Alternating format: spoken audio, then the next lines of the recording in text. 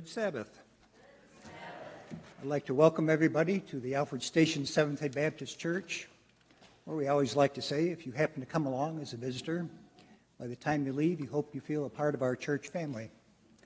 I'd like to welcome everybody looking in on the stream. We're glad to have you join us for worship. And Pastor Ken asked that if you could check in on your devices, either on Facebook or anybody with the devices here, so we can get a better count.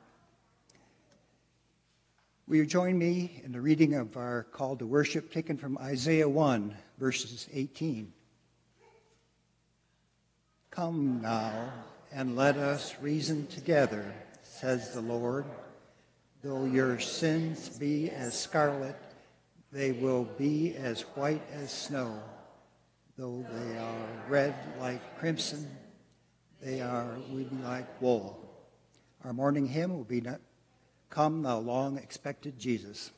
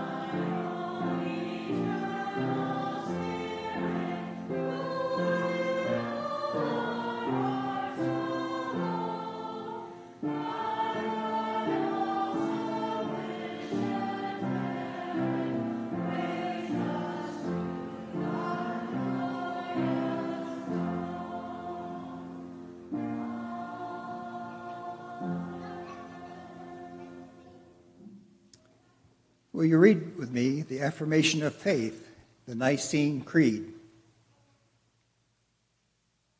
I believe in one God, the Father Almighty, maker of heaven and earth, and of all things visible and invisible, and in one Lord Jesus Christ, the only begotten Son of God, begotten of his Father before all worlds, God of God, light of light, very God of very God, begotten, not made, being of one substance with the Father, by whom all things were made, who for us men and for our salvation came down from heaven and was incarnate by the Holy Spirit of the Virgin Mary, and was made man, and crucified also for us under Pontius Pilate. He suffered and was buried, and the third day he rose again, according to the Scriptures, and ascended into heaven, and sitteth on the right hand of God. And he shall come again with glory to judge both the quick and the dead, whose kingdom shall have no end. And I believe in the Holy Spirit, the Lord and giver of life, who proceedeth from the Father and the Son, who with the Father and the Son together is worshipped and glorified, who spoke by the prophets and I believe in one Catholic and Apostolic Church. I acknowledge on baptism for the remission of sins, and I look for the resurrection of the dead and the life of the world to come. Amen. Shall we pray? Heavenly Father, we give praise and welcome this first week of Advent, the Advent season of hope. As we prepare ourselves for this holy season, help us to see that you are always with us. You give the hope that says you remember your promises and fill those promises with your perfect timing. In this season, let us not focus on the material things that soon fade away, but on you, Father, who are eternal, the giver of hope, the promises of better things to come. Help us to find joy in your presence today and to do the things that bring you glory. And shall we say the prayer that you taught your disciples?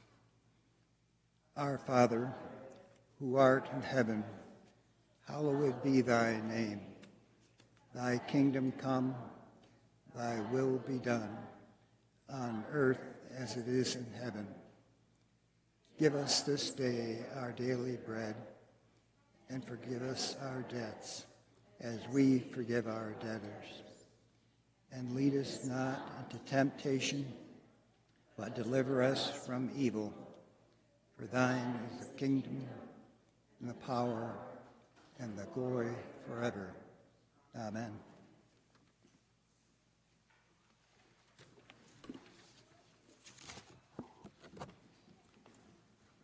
The Christmas party was over.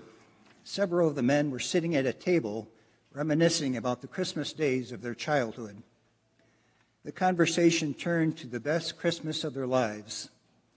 As they went around the table, they noticed one man hadn't said anything.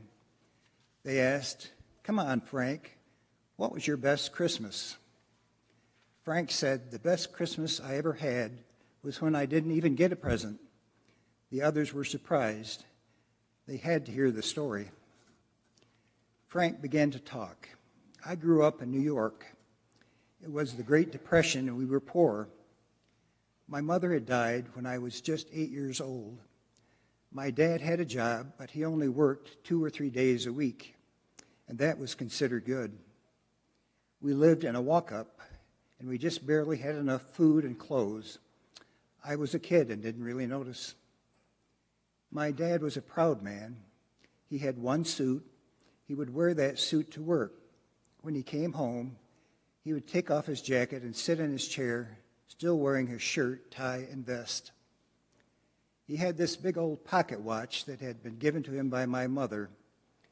He would sit in his chair, the chain from watch hanging out, connected to the fob in his vest buttonhole. That watch was his proudest possession. Sometimes I would see him just sitting there, looking at his precious watch. I bet he was thinking of my mother. One year, I was about 12. Chemistry sets were the big thing. They cost $2. That was big money, but every kid wanted a chemistry set, including me. I began to pester my dad about a month or so before Christmas. You know, I made all the same kid promises. I would be good. I would do my chores. I wouldn't ask for anything else. My dad would just say, "We'll see." 3 days before Christmas, he took me to the carts. There was this area where all the small merchants kept their street carts. They would undersell the stores, and you could get a good buy. He would take me to the cart and pick out some little toy. "Son, would you like something like this?" I, of course, would tell him, "No, I want a chemistry set." We trampled to every cart, and him showing me some toy car or toy gun, and me refusing it. I never thought that he didn't have the money to buy a chemistry set. Finally, he said, "We better go home and come back the next day." All the way home, I pouted and whined about the chemistry set. I repeated the promises. I said I didn't care if I got another present. I have to have that chemistry set.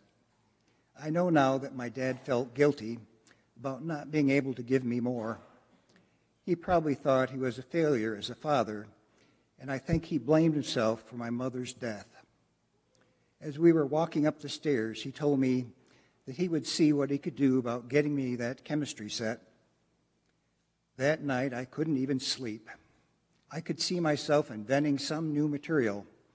I could see the New York Times, boy wins New York Nobel Prize. The next day after work, my father took me back to the carts. On the way, I remember he bought a loaf of bread. He was carrying it under his arm. We came to the first cart, and he told me to pick out a set I wanted. They were all alike, but I went through every one like I was choosing a diamond. I found the right one, and I almost yelled, "This one, Dad." I can still see him reaching into his pants pocket to get the money. As he pulled the $2 out, one fluttered to the ground. He bent over to pick it up, and as he did, the chain fell out of his vest. The chain swung back and forth. No watch. In a flash, I realized that my dad had sold his watch. He sold his most precious possession to buy me a chemistry set. He sold his watch, the last thing my mother had given him, to buy me that chemistry set. I grabbed his arms and I yelled, "No." I had never grabbed my dad before, and I certainly had never yelled at him. I can see him looking at me, a strange look on his face. "No, Dad, you don't have to buy me anything." The tears were burning in my eyes. "Dad, I know you love me." We walked away from the cart, and I remember my dad holding my hand all the way home. Frank looked around at the men. "You know, there isn't enough money in the world to buy that moment." You see, at that moment, I knew that my dad loved me more than anything in this world. This is the way that God loves us. He didn't just say it, he showed it. He gave the most precious thing anyone could give. He gave his son.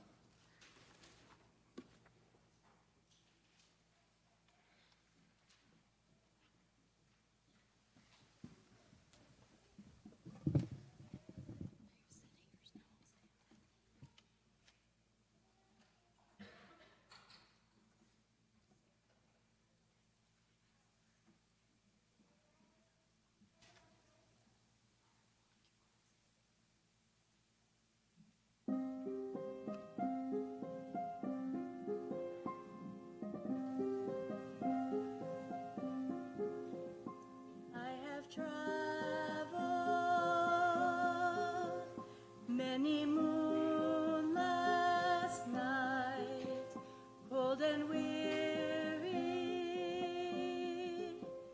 with a babe inside, and I wonder what I've done.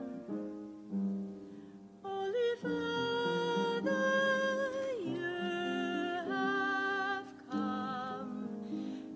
chosen me now to carry your son.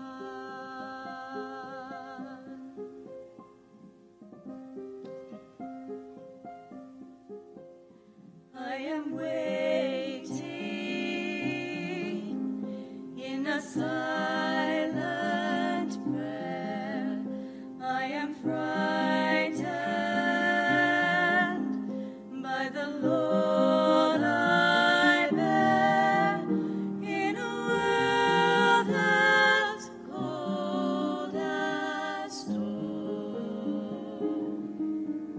Must I walk this path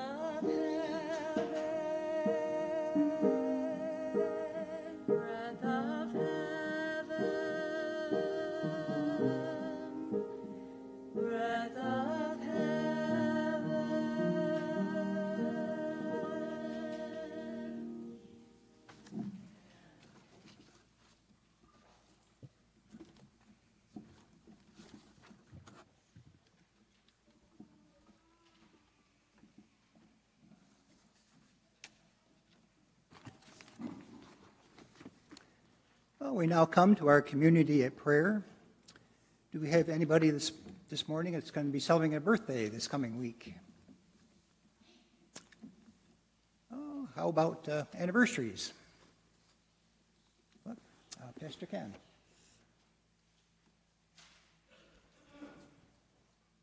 Before we head to prayer, I would like to give you an invitation. The invitation that we would give you is one that offers you an opportunity for systematic study of the Scripture. What does that mean? Well, it means that out on the marble table, there are helping hands. A helping hand is the Adult and Youth Quarterly put out by the Seventh-day Baptist General Conference, USA and Canada. And so if you have never tried to use a helping hand before, pick one up. If you have looked for a helping hand and couldn't find one, they're on the table. And so as you leave and you would desire, and the reason we're promoting it today is because tomorrow starts the new quarter from December and January and February in this systematic study. Now, if you pick up the helping hand and you go through all the helping hands, in 5 years, you will go through all the various sections of the Scripture. But we're called to pray. We're called to hold each other up. We're called to praise God together. So let's seek the Lord now in our prayers.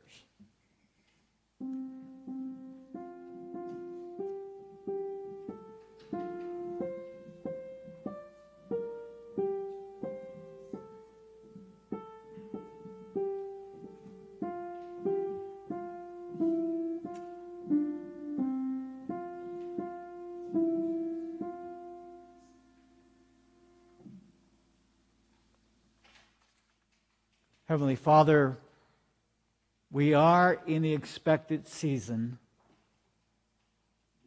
We expect the work of the Holy Spirit in our lives. We expect the moment in time to be able to occur where there will be those that we speak to of Jesus in this season who will come to a living relationship with Him. We expect, Father, both physical and spiritual and mental healing to happen for those that we love. We expect that even with the distance that is around us, that in that distance you break through and we experience your loving kindness. So it is this Sabbath morning, Father, that we would pray for those who we know, who we care about, who, Father, are struggling with disease like cancer. We pray for those, Father, who we know who have heart issues, not just a spiritual heart issue, but a physical heart issue, and ask your touch upon them. We thank you, Father, that you have brought us together both face to face and in the cloud. And you have made us this Sabbath again one people as we gather to worship. And you have provided for us a unity that even the world doesn't know, because it comes through our faith in the Lord Jesus Christ. We pray this morning, Father, for our brothers and sisters in Fort Lauderdale. We pray for Pastor Norman. We would ask, Father, that you're going to give grace to them, that even in this season, that they will experience the rich harvest of bringing folks to know Jesus. Our prayer, Father, this morning is for Ron Pinkerton in Kenya. And Father, we understand that there has been violence in the area of Kenya. We pray for protection. And we pray, Father, that he will be able to continue to carry out your ministry there. We think this morning, Father, of our sister Lucinda and her family. And we would ask, Father, that you would pour out heavenly blessing upon them. And that, Father, that there would be with Lucinda a remembrance of the covenant relationship which we have. We pray this morning for our Seventh-day Baptist brothers and sisters in Ethiopia. We know, Father, of the violence that is in the northern part of the country due to the rebellion and what some have called civil war. And knowing that many of those who are now our brothers and sisters in Ethiopia are there because they fled as refugees from the Sudan. Watch over them and care for them and allow them to know, Father, that the brothers and sisters pray for them. We think this morning, Father, of those that we know who are in the armed forces. Those, Father, who are serving that we might enjoy the freedom that we have today. And right now, Father, we speak their names to you. We speak to you right now, Father, of those things in our life which even that we haven't told our closest loved ones. But we want to talk to you about them. Lift them from our soul, lift them from our inside. And let us in this moment speak to you of them.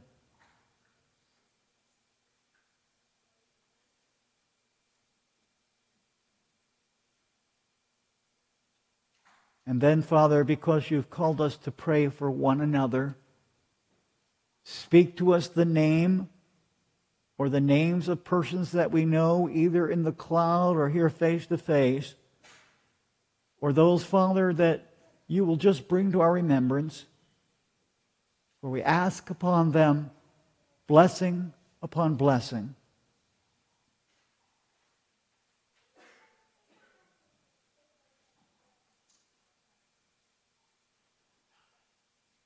And now, in this day in which we remember the hope that we have in Jesus, make that hope spring alive within our souls. Allow us, Father, to, with that hope, to be able to understand you take away the darkness that's in this world.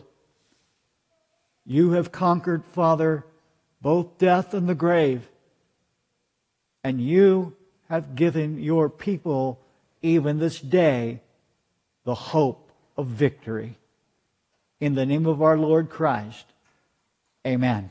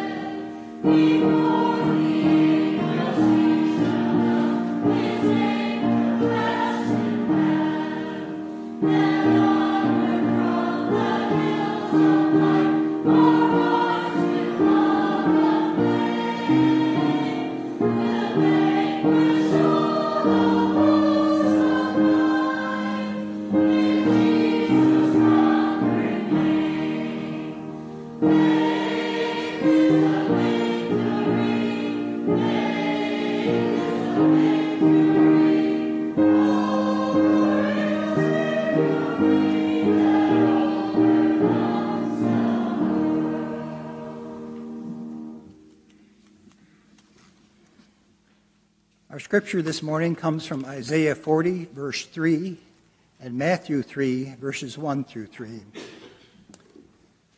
A voice is calling, "Clear the way for the Lord in the wilderness. Make smooth in the desert a highway for our God." Now in those days, John the Baptist came, preaching in the wilderness of Judea, saying, "Repent, for the kingdom of heaven is at hand."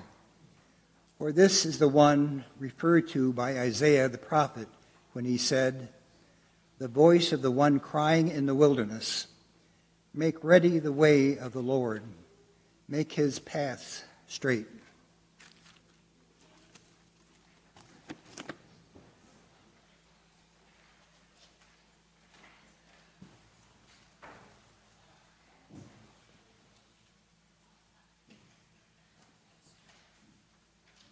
Well, this is the first Sabbath in Advent.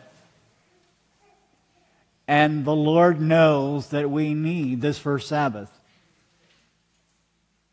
Most of us have had some sort of experience with the virus since March. We've seen things upset within our country. We've wondered what's happening next.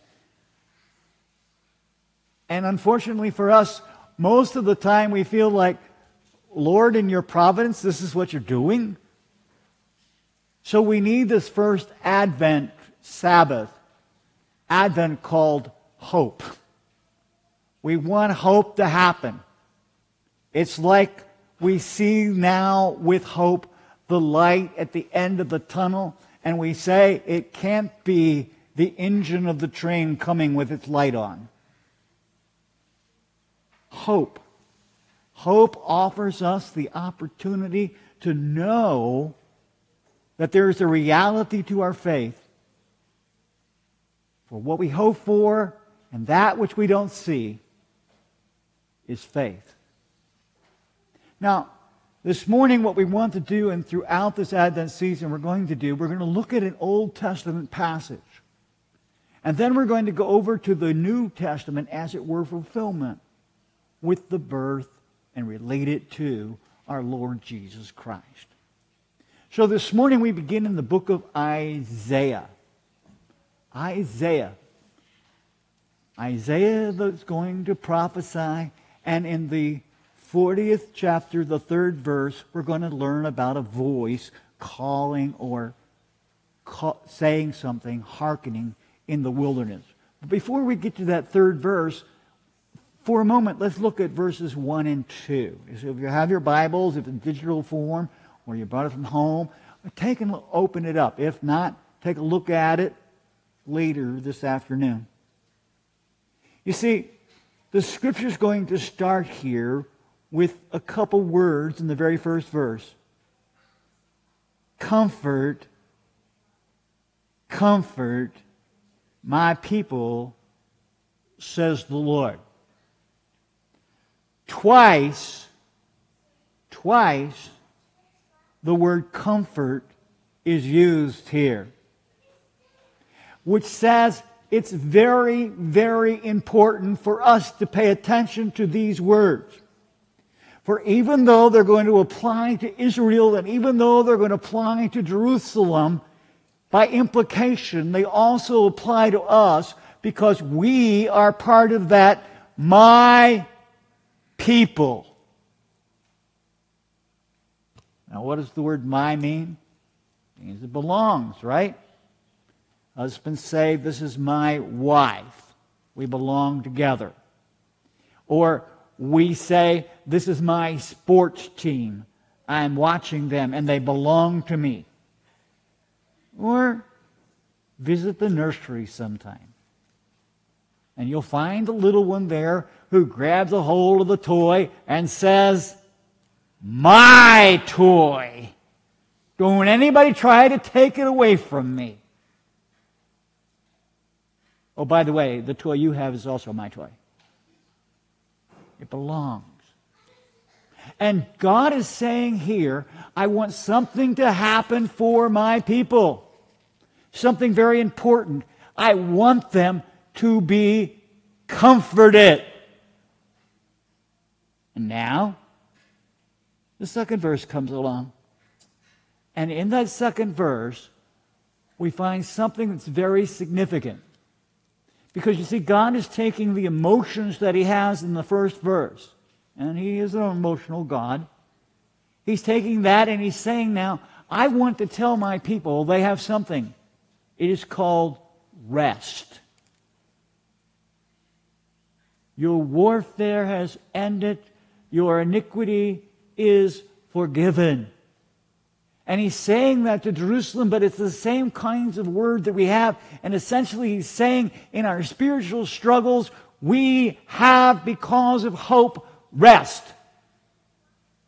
Rest. Rest. Stop struggling. Your warfare has ended. You really are forgiven of your sins. That's the relationship of the birth of Jesus. It's not an if and but, maybe it is. And then because Jesus is the Son of God, we could hear his words coming.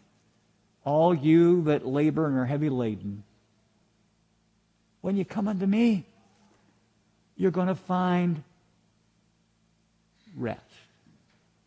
Okay, now that brings us to our major verse today. There's going to be a voice. Notice, it has no body. In fact, a couple other voices are going to happen in this same chapter, and they have no body. It's just a voice. And look what the voice is doing. He's acting as the herald for the king. He's saying, I am a voice. And where am I at? I'm in a wilderness. Now, don't think of the wilderness as people with machetes going through the jungle. Think of the wilderness that is mixed with trees and mostly, though, pasture, where you take your herd out and you let them graze for a while. You see, that's the kind of wilderness here, but it's described in other ways. And notice from the verse 3 that as we have this verse 3, the person is acting as the king's herald, and he's saying, what we want to do is we want to build a king's highway. We want to have the king, as it were, come to his people. Now, it also tells us who the people are. If you look at the word Lord in your Bibles, you will find that they're all in capital letters.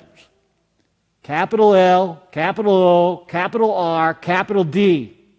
They're all in capital letters, which means that the translator is trying to protect the name of the God of the covenant, the name Yahweh or the name of Jehovah.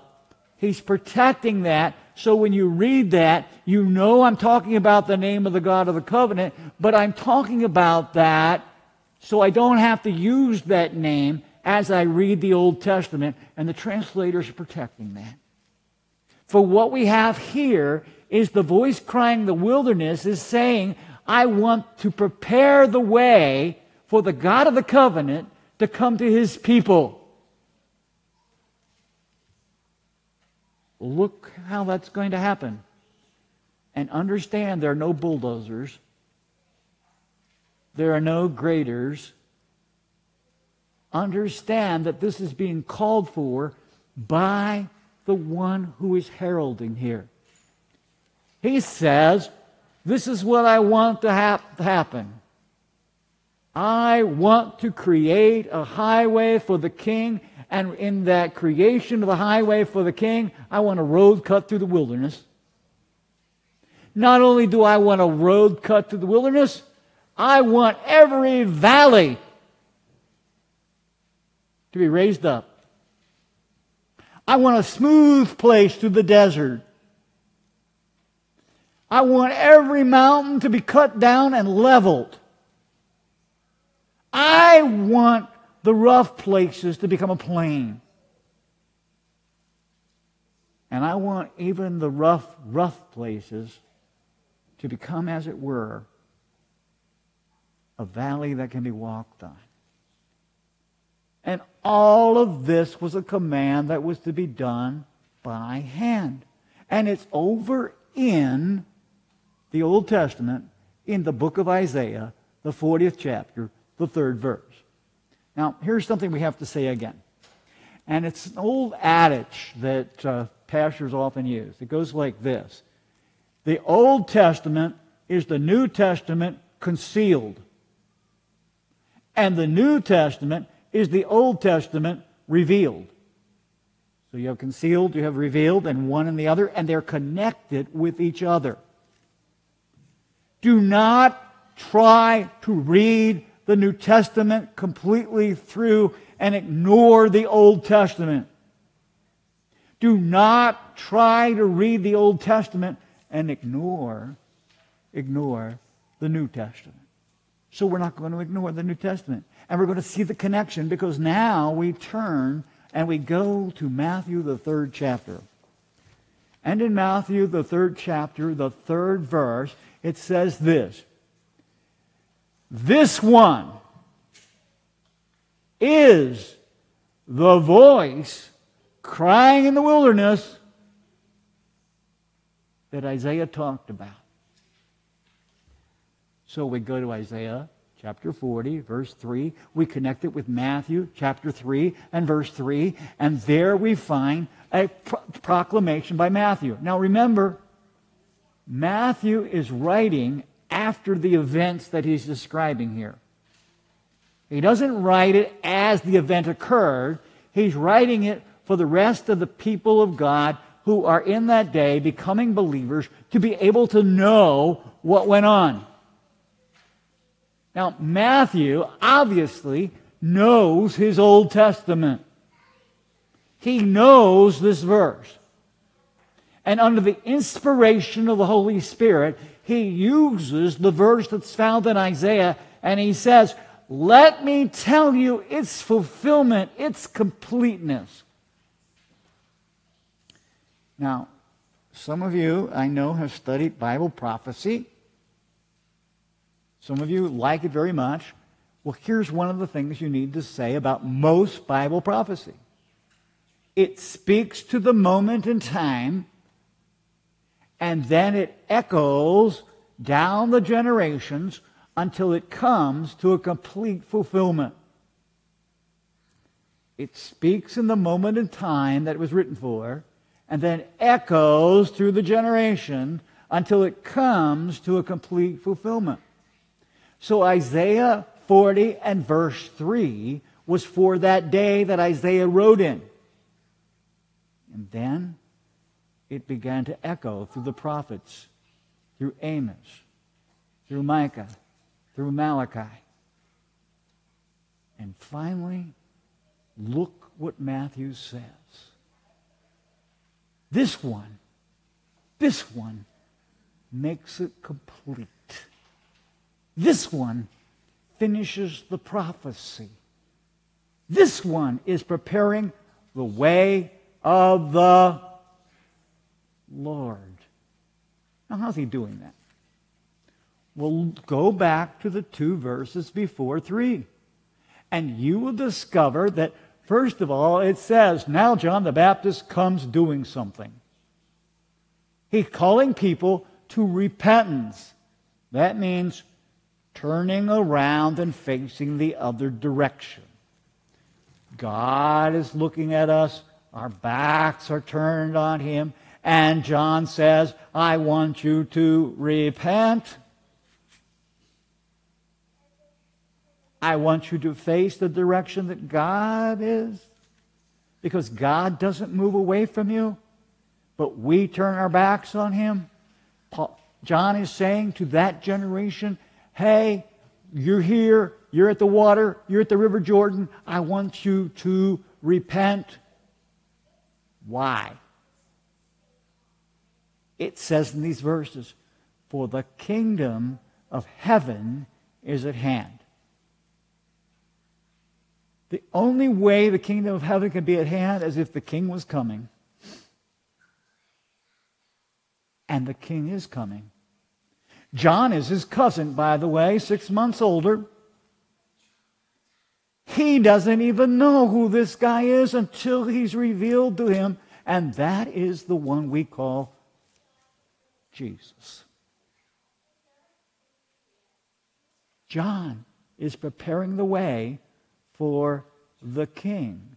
And thus Matthew says, this is the fulfillment. You see, for so many centuries, these people have looked for a voice crying in the wilderness, preparing the way of the Lord, and all they had was hope. All they had was hope. And finally, the reality of that hope was fulfilled in John the Baptist saying, I'm preparing the way.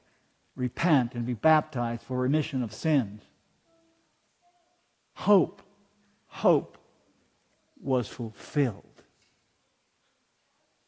As we look towards the coming of the Lord Christ in the first advent, here's something to remember. The second advent hasn't happened yet.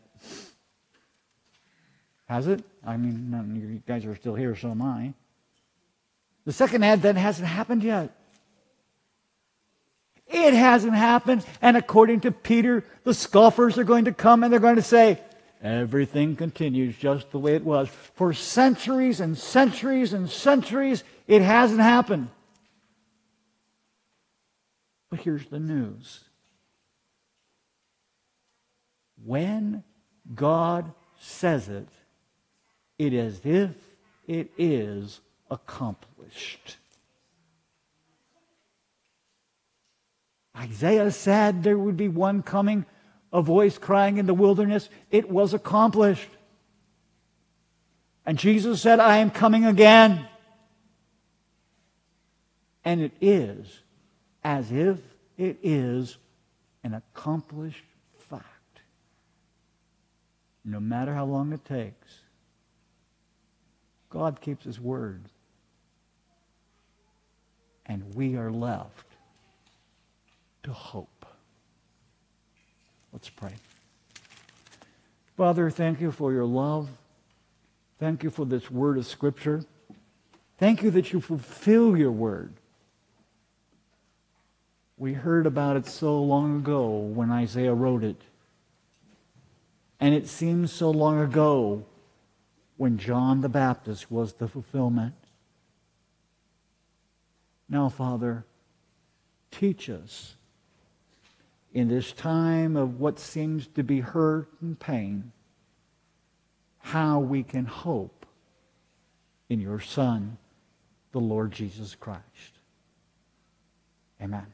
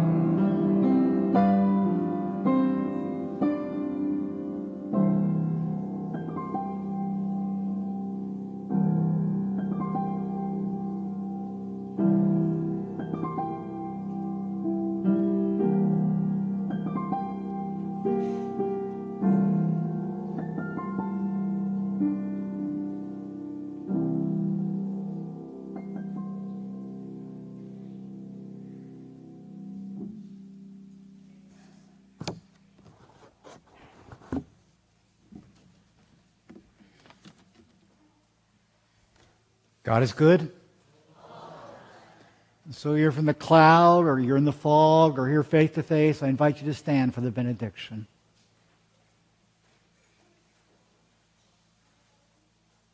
And now may the love of God the Father, the grace of the Lord Jesus Christ, and the fellowship of the Holy Spirit be with each of us from this Sabbath into eternity.